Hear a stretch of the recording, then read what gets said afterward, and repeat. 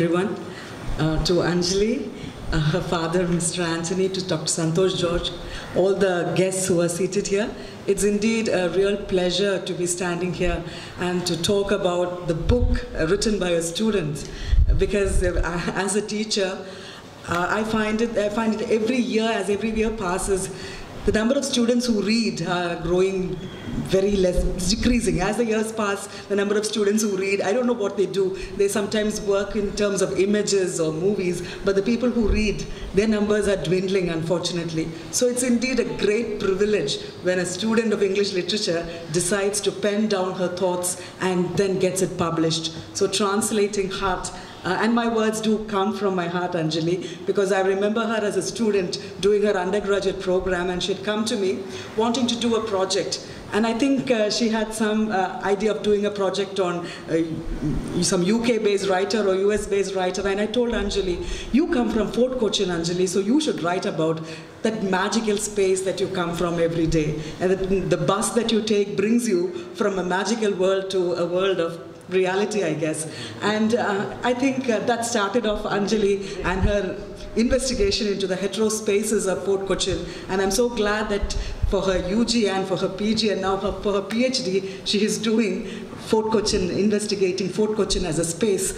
And you know, each time you come to Fort Cochin and you walk through the streets, you pass through several lands, through several lifetimes, through several periods. And that is why I have been fascinated with this place.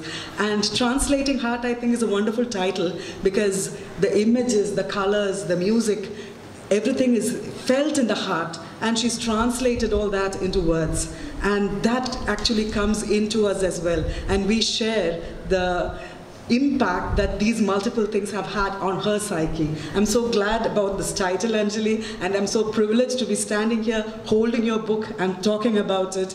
And I'll just read about a couple of sentences from this book. It's a collection of poems, a collection of random thoughts, her experiences in France, and her travels on the KSRTC bus, and everything that she has done in her youth, I guess. And perhaps the next time a book comes out from Anjali, the world she sees will be different, because no one person can read the same book, just like you cannot step into the same river twice. So this is youthfulness. This is, the sheer, what do I say, the exuberance, the excitement of being young.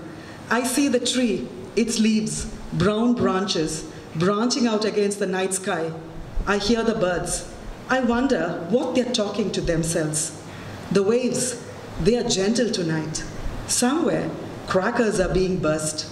A dry leaf just fell to the ground. The sand is smooth like velvet. I felt it with my feet. It's cathartic. So that's how the book goes. I hope all of you read this book. And Anjali, the next time you publish, I want it to be a really in-depth study about Fort Cochin. Because, we often talk about popularizing Fort Cochin as a tourist place. But when you really look into the literature about this place, there is no authenticated or authorized historical discourse about Fort Cochin. And I think perhaps you will be the person to do it. All the best to you, Anjali, and for all your future ventures. Thank you very much.